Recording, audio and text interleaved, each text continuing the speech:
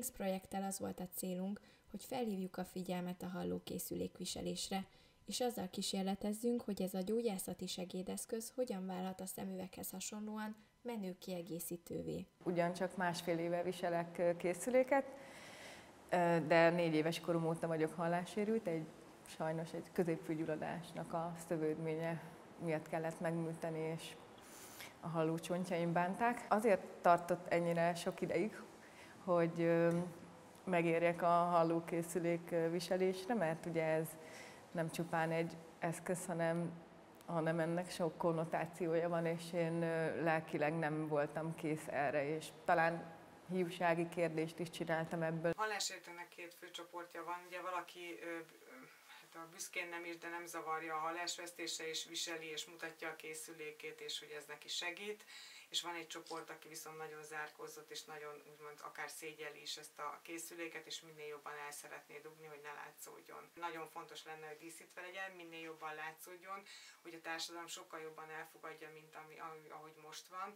Ugye jelen pillanatban a szemüveget elfogadjuk, de a hallókészüléket nem. A Covid időszaka alatt határoztam el magamat, hogy nekifutok újra ennek a hallókészülék témának, ugyanis ugye a plexi falak és dupla arcmaszkok nem segítettek a szóértésben, ugye szájról olvasok nagyon nagy részt, vagyis hát úgy mondom, hogy kompenzál az agyam, de hozzátesz. Úgyhogy akkora megkönnyebbülés volt, amikor beállították a készüléket jól, végre nem sípolt, nem recsegett, és értettem, amit mondtak. Hát ugye vagy butának néztek, vagy nagyképűnek néztek azelőtt, mert vagy nem válaszoltam, mert nem is hallottam, hogy hozzám szóltak, vagy pedig butaságot reagáltam, hiszen félreértettem a kérdést. Illetve hát, ha visszamehetnék az időben, akkor sokkal előbb megcsináltattam volna. Az egész általános iskola, gimnázium, főiskola és egyetem alatt így figyeltem az első sorból, hogy mit mond a tanár, aki persze le volt nyűgözve, hogy én milyen érdeklődő, stréber gyerek vagyok, de ennek csak ez volt az oka. Egy olyan ékszert szerettünk volna elkészíteni, ami kiemeli a hallókészüléket, kapcsolódik hozzá, és esztétikájával hozzájárul ahhoz, hogy viselője kényelmesen érezze magát.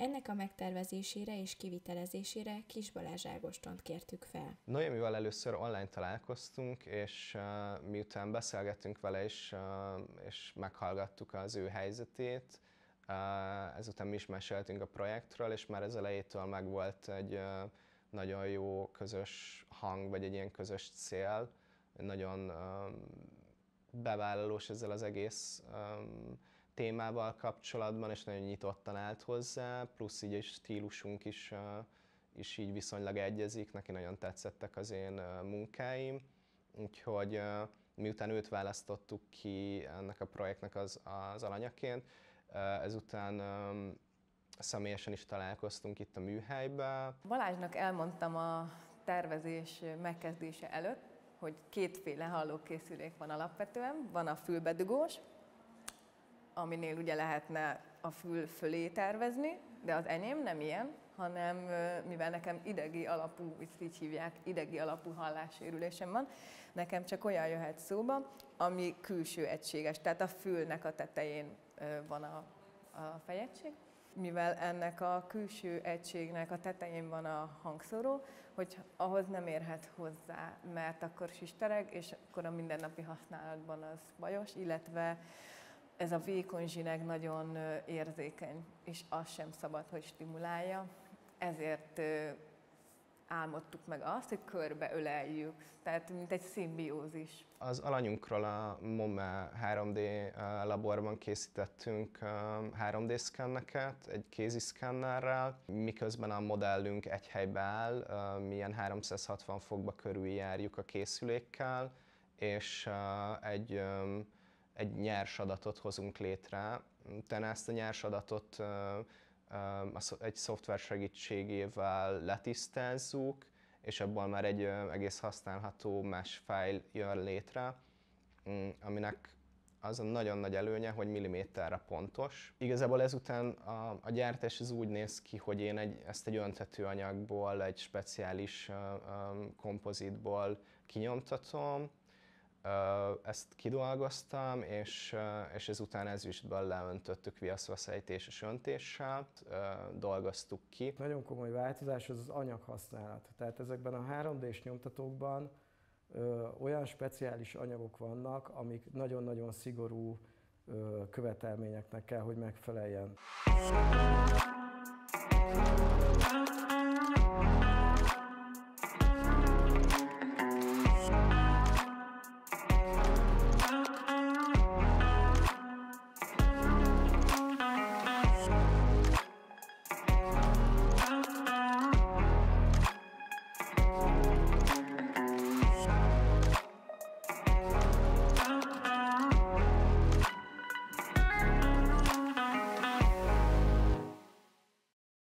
A fotózást is nagyon élveztem, most először volt ilyenben részem, vérprofi csapat volt, hihetetlenül lelkesített, úgyhogy azért is fülig ér a szám még mindig. Olyan dolgok is eszembe jutottak, hogy például, ha valakinek van egy hallássérült, mondjuk gyermeke, vagy párja, vagy barátja, akkor ez egy szolidáris, vagy szolidaritási ékszer is lehetne, hogy összecsengjenek. És biztos vagyok benne, hogy ha nem is egy tömeggyártásban, de egy kisebb szériában, különböző stílusokban ennek van jövője.